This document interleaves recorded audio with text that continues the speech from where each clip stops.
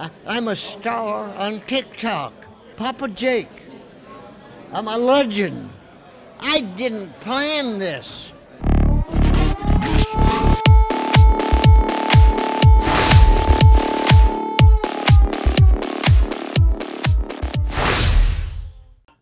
It was called Operation Neptune. Now, today we know it as D-Day. That's the invasion of Normandy, France by the Allies at the start of the end of World War II. The start of the end because that was what it took to dislodge the Germans from the parts of Europe that they had taken. And in the process, 4,414 men from the Allies side were killed. And the Germans probably had between 9,000 and 10,000 casualties, killed and wounded also. It was an absolutely horrific and bloody day. The men who were there will obviously never forget it, and we should never forget them. That's why I wanted to show you some of the speeches that were given at this year's Normandy celebration. They do this every year on the Normandy beaches. Next year will be the 80th year since the invasion, and I plan to do a story about it. I'm going to Normandy before too long to actually do some reporting on this. And the question is, will there be any survivors left at the 80th? This year, virtually all of them were 100 years old or older, and you can see why, but you can tell some of them are still going strong, and I wanted you to hear their stories. Some of them are funny, some of them make you think a lot about American males and whether or not America could repeat this feat today with the young men that we have in America right now. Oh, it wasn't a matter of fighting for the king and country, not far as I was concerned. It's a matter of fighting against the evil of Germany. And I didn't see Russia as an enemy at that time. Later on, my eyes were opened when I went there, and I went to the Soviet Union, and I saw how people reacted, how they had to behave, and the expressions. No, it was a crusade, as far as I was concerned. It still is. I'm waiting to go to Ukraine. I'm still on the reserve. I'm waiting to go to Ukraine now. I was an infantry machine gunner, Private General George Patton's famous Third Army, in the foxhole just outside of Bastogne, Belgium, in what became known as the Battle of the Bulge. Let me take you back about 79 years. We were just getting ready to jump off in an attack on a strong German position.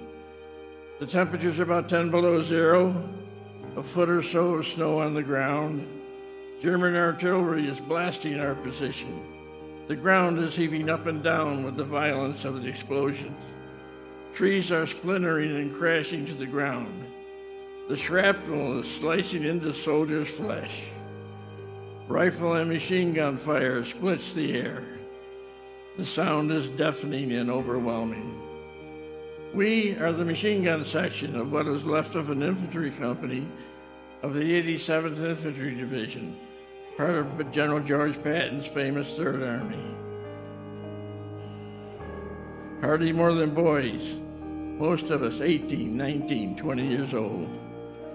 Within about 10 yards of our position were the bodies of 3 of my comrades, men that I can never forget, Finn, West, Porzio, half buried in the snow and frozen in the 10 below zero weather. An image that still serves my mind after 79 years. There were to be many more before this war was over. My machine gun squad was now down to 2. For the most part, we were children of the 20s, citizen soldiers, draftees, and volunteers.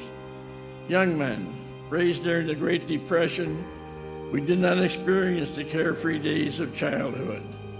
Summoned by the call to arms, especially the sneak attack on Pearl Harbor, we came from across the land, from the farms and the schools and the factories, from the sidewalks of New York to the shores of San Francisco we came.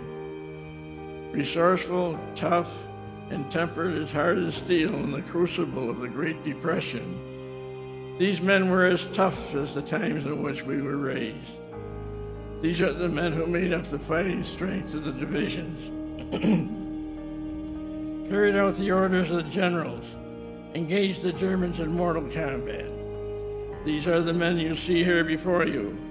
It may be hard to believe, but we were once young and strong.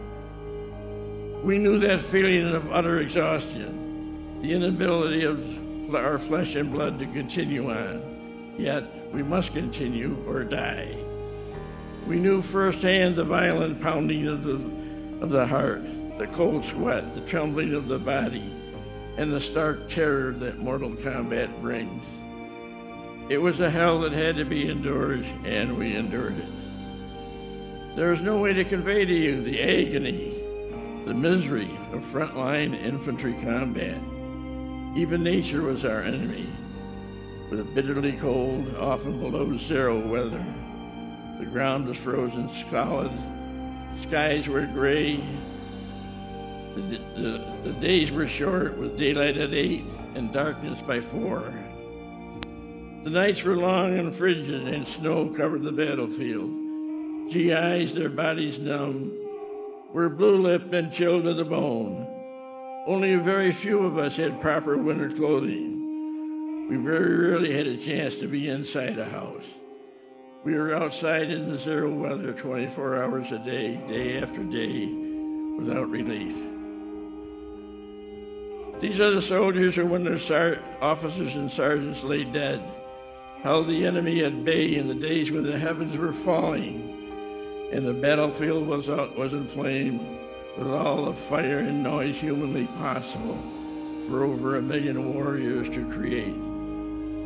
For a brief moment in history, these men held our nation's destiny in their hands. We did not fail. My grandchildren sometimes ask, "Were you a hero in the war, Poppy?" My answer is no, but I was in a company of heroes. Ask yourselves now, with heads bowed, from where, O God, came such men as these? The warriors of the greatest generation, a generation that is taking their final curtain calls of over 1,000 men a day, and soon we all will have left.